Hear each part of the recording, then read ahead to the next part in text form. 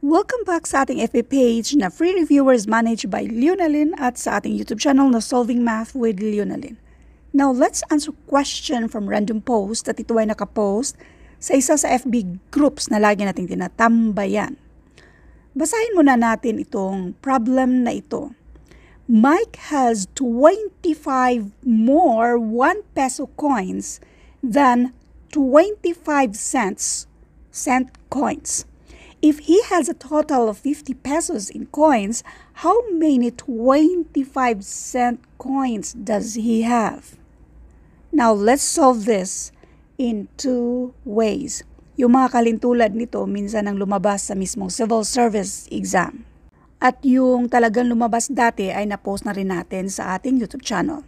Now, ulitin ko itong solution number 1 natin. Tawagin natin itong Canto-style way of solving.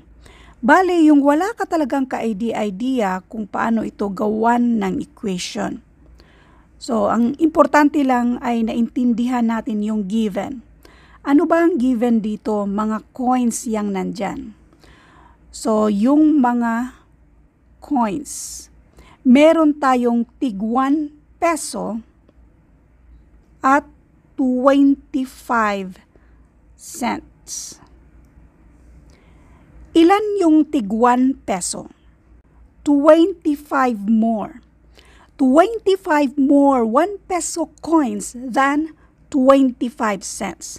So, mas marami daw ng 25 pieces of 1 peso coin kaysa dito sa 25 cents. So, therefore, lamang itong 1 peso by 25 pesos. Ikaw ba naman, 25 na tag 1 peso, ibig sabihin yan, 25 pesos. Now, ang total ay 50 pesos.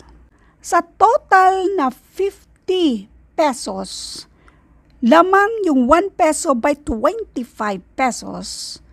So, ang natitira na lang ay 25 pesos. Yan yung next. Next, na hati-hatiin natin. 25 pesos. Sa 25 pesos na yan, pareho na ang bilang sa 1 peso at sa 25 cents. Isang peso, 1 peso ba? Tapos yung 25 cent. Isa na namang peso at 25 cent. So, ilan na yan? Naka 250 ka na hanggang maging 25 pesos na siya. Kung tig 2 peso, tapos 25 cent, 250 na yan. So kung itong 250 gawin natin 25, bali i-multiply lang natin ng 10, so i-multiply din natin ng 10. Anyway, ang tanong, how many 25-cent coins does he have?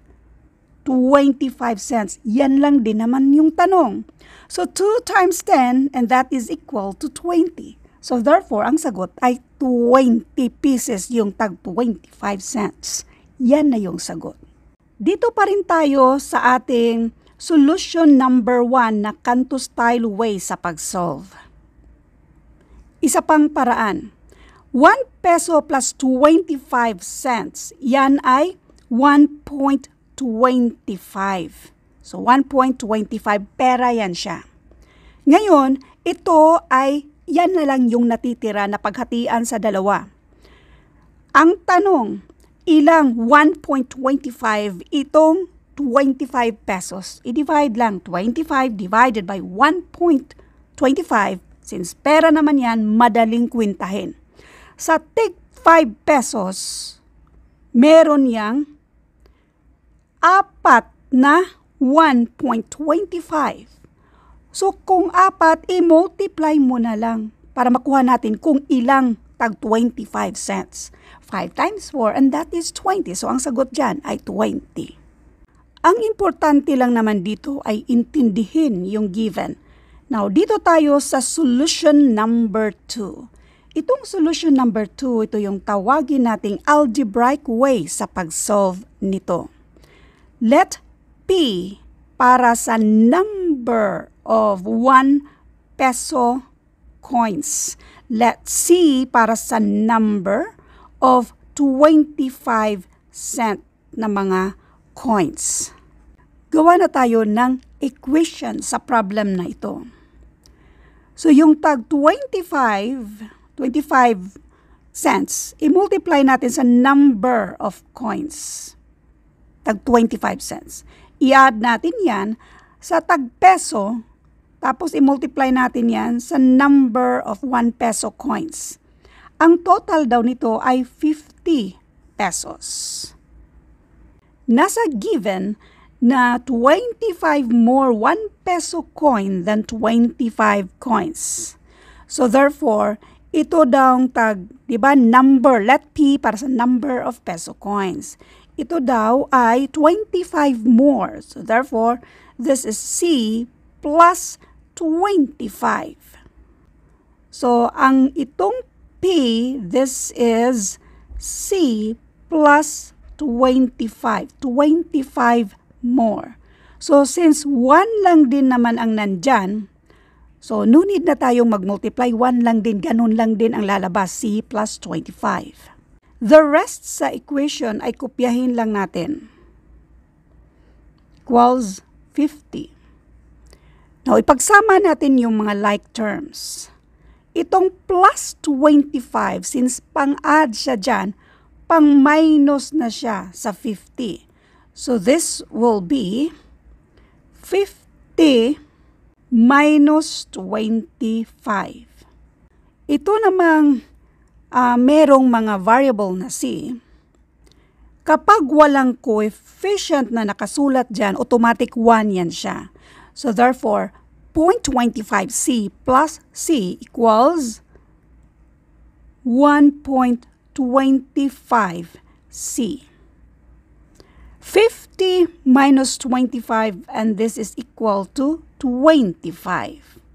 Now, itong si C, para makuha natin yung value ni C, itong 1.25, since pang-multiply siya dyan, kapag i-transfer sa kabila, pang-divide na siya dito sa 25. Therefore, C equals 25 divided by 1.25. So, isahin natin yan. Yung pang-divide natin, 1.25 yan siya. So, kailangan natin i-move yung decimal going to the right side hanggang ma-whole number siya. 1, 2. Kung twice tayo nag-move, ganun din ang gagawin natin sa loob. 1, 2, at yung decimal i-align sa taas. Yung space, lagyan natin ng 0. 250, ilang 125 yan? Dalawa. 2 times 125, and this is 250. So, 0 na yan. Kopyahin na lang yung isang 0 sa taas kasi may space pa yan.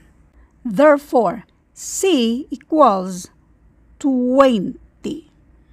How many 25-cent coins does he have?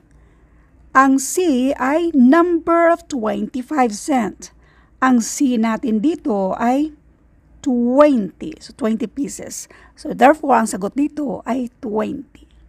Thank you for watching and all. I hope mayroon kayong naintindihan sa videong ito. Kung sakaling medyo naguluhan kayo, panuorin nyo lang ulit. At huwag pangunahan ng takot ang mathematics. Madali lang ang mathematics. Thank you and God bless.